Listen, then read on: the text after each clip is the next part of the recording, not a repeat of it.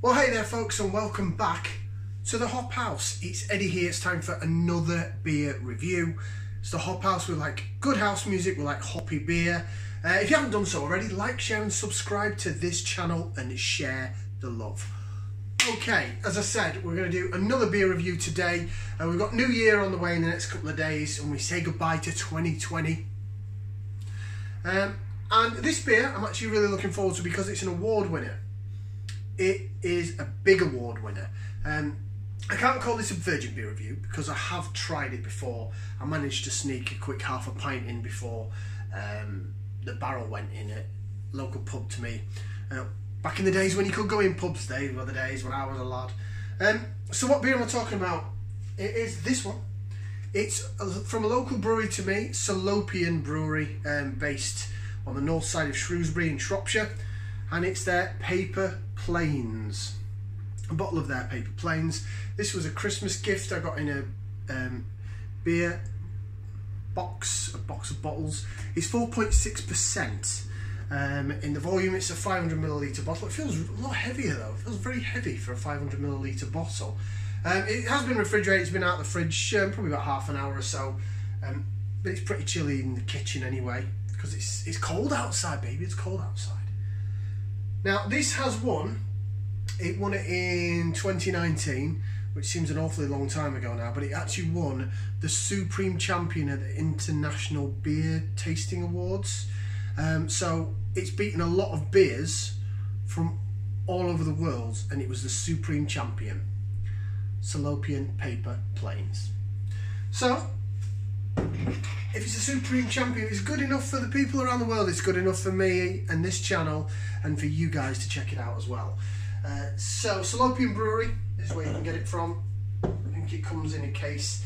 They have all different sort of darker ones called black label beers, and they're all a bit super special compared to their core range. Some of their core range is very good. The Oracle's really nice, and the Hop Twister, if you like hoppy beers. Their Shropshire Gold ain't bad, which is their sort of session bitter, 3.8%, pretty decent. Right, you can see a bit of steam, a bit of smoke coming out the top as I took the bottle off. Whoa, I should have done that. Right then, let's get it into the glass and see what we get. I'm using the old Moot cider glass so I can give it a swill about. Now look at this. Look at that. It's quite hissy and fizzy, I have to say. I can hear it hissing away like a good un. Wow, siree. Now this is very New England IPA-ish. In fact, I think this is supposed to be a style of a New England IPA. I haven't really done any New England IPAs on the channel yet. When we delve more into craft beers, we'll look at other New England IPAs. But they are meant to be hazy and hoppy and almost sort of fruit juice bomb-like in their flavour. But appearance-wise, it looks like stale urine, which doesn't sound very nice at all, does it? That was a joke, by the way. I'm not being serious, but it is very hazy. It's very cloudy and sort of orangey. Looks like yeah, this looks like a glass of fruit juice actually, and that's what New England IPA styles are like. I'll pour the rest in there just in case it was bottle conditioned and there's some sediment in there.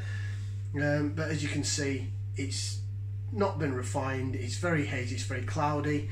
It has got a white head that's now disappearing.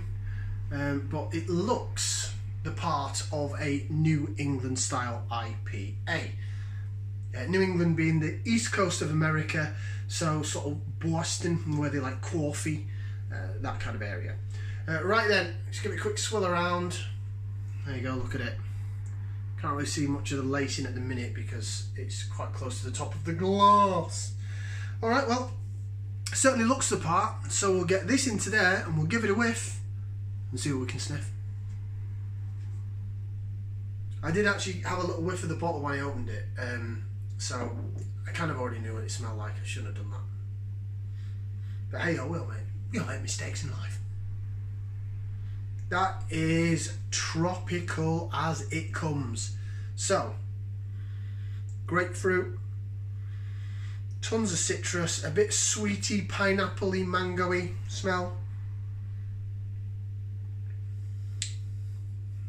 I think this is going to taste like fruit juice.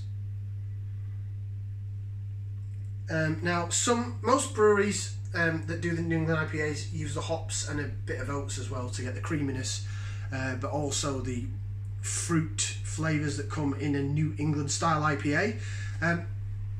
Some breweries do cheat and actually put like fruit concentrate in, so it is almost like a cordial, I suppose, or a fruit juice. But I'm hoping that this is just hops, because Salopian Brewery do some very hoppy ales. So if they've added any fruit concentrate into this, I'll be a tad disappointed, not going to lie. Right, I'm going to shut my mouth now. Well, actually, no, I'm not going to open it and get some beer inside of it. So, bottoms up and down the old hatchet.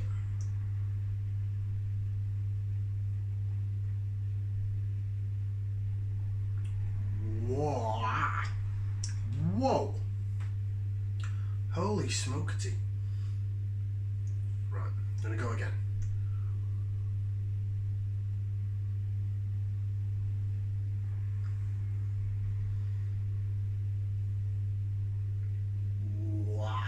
Wow. Ooh. That is very different. It's very nice, but it's very different compared to some of the other beers that I've reviewed on the channel. It's very, very New England IPA style. So, what you get is, what they tend to do in New England IPAs is they dry hop it, so they hop it at the back end, rather than putting it in the boil in the middle of the brew. You put it in the boil in the middle of the brew, you get bitterness, and it goes down the side of the tongue and it sticks at the back of the mouth. Excuse me. So you sort of original American IPAs, West Coast Californian style IPAs do that. Things like the Thornbridge Jaipur that we did, the Brewdog Punk IPA, Oakham Citra, all those types of beers the hops are rammed into the boil, and the bitterness lasts in the aftertaste in the back end. New England IPAs dry hop and sometimes double dry hop at the end, but by using some of the hops that they use, probably American sea hops, your Citras, your Cascade, Centennial, by adding them dry hopping, not boiling them, and also adding oats to the beer, it creates a fruit juice-esque taste, definitely aroma. That does smell like I've opened up some grapefruit and pineapple juice or something. It's very fruity. So what am I getting at here? So in the taste, there is bitterness. It goes down the side of the tongue. It's there because it's American hops and probably American sea hops, so it's going to be bitter, but it doesn't last. You have it's a bittersweet balance, and they're balancing off of each other. So down the sides of the tongue goes a bitterness, down the middle and at the front is sweet. Well, the front of the tongue is probably where you get the oats, so it's not like drinking porridge, but it's sort of, you can appreciate it's a bit thicker mouthfeel in there. But the sweetness is what sort of remains. It remains in your mouth, and then at the back end you don't get a bitterness like you would do with a West Coast style IPA, but you get like a dry tartness that you would get in an aftertaste of a fruit juice. So like a tangy, tart sort of aftertaste. But it holds there because I can still taste it now, but it's not a bitter aftertaste like you get with the adding the hops to the boil. So it doesn't just go wah and dry your mouth out. In fact, this style of beer probably actually gets your taste buds, gets your saliva going more than the bitter aftertaste stuff. So whilst it's in your mouth, it's just going side to side and bashing all over the place with different flavours and combinations, and it's just really good.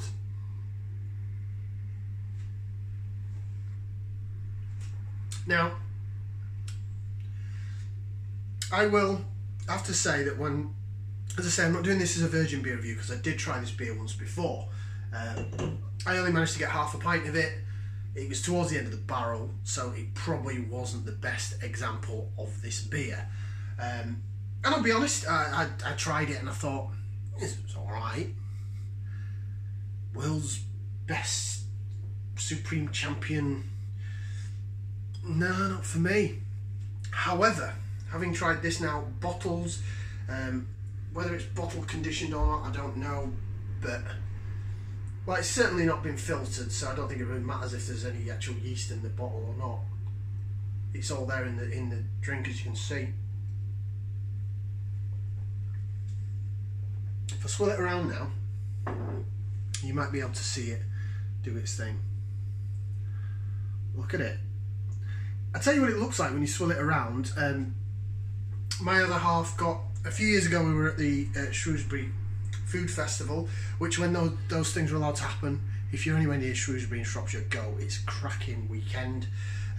She bought as a present this little bottle of sort of pink champagne, and when you shook it about, it whirled about a bit and it looked like it had things inside doing, you know, it looked a bit flashy, a bit like glittery inside. That's similar to how this beer swirls around when you swirl it, look.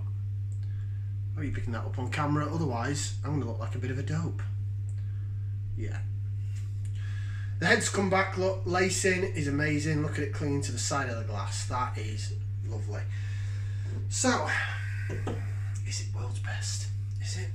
Right, what do we know about the beer? It says here, suitable for vegans, contains malted barley, oats and yeast.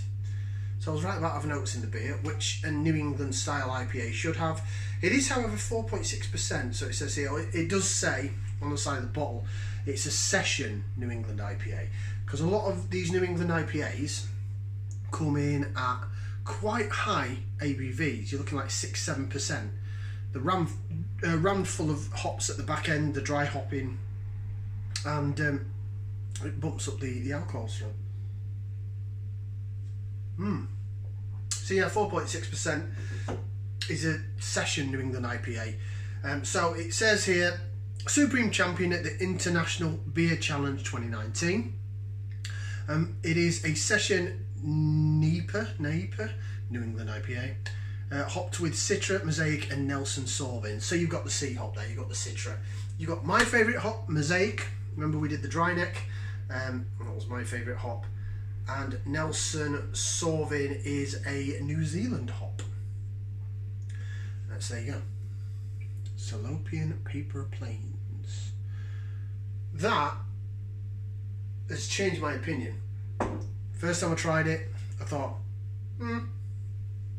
fair to middling, but maybe it just wasn't in good condition because it was towards the end of the barrel. However, that, I can see why this has won awards, I really can.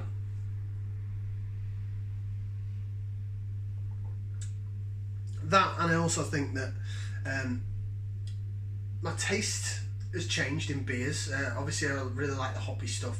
I do love the bitter, hoppy, back end, hop it in the boil.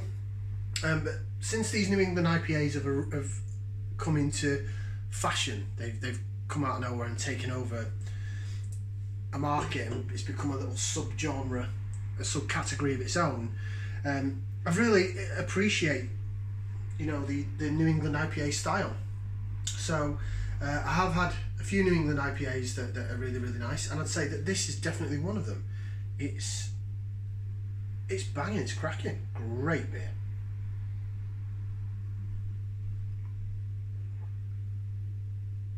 It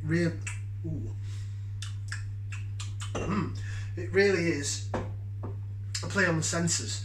So, Salopian Brewery, Google them, go get a pack from them, they'll deliver it to you, or if you're anywhere near Shrewsbury in Shropshire, you can go to the brewery and collect it. They do have open days as well, so when you're in a place where pubs can open again, go down there, go get some. I like that enough. I'm going to give that a 2 thumbs up, I really am. I'm really, really impressed with that. I thought I'd review it for the channel, and I thought it was okay. Now I think it's bang on. I think it's brilliant. Bob on, 2 thumbs up. I think my tastes have changed, and I think I had some beer at the back end of a barrel when I tried it in a pub. Thank you very much for tuning in. Hope you all have a great and wonderful and happy new year and a great start to 2021. Like, share and subscribe to this channel.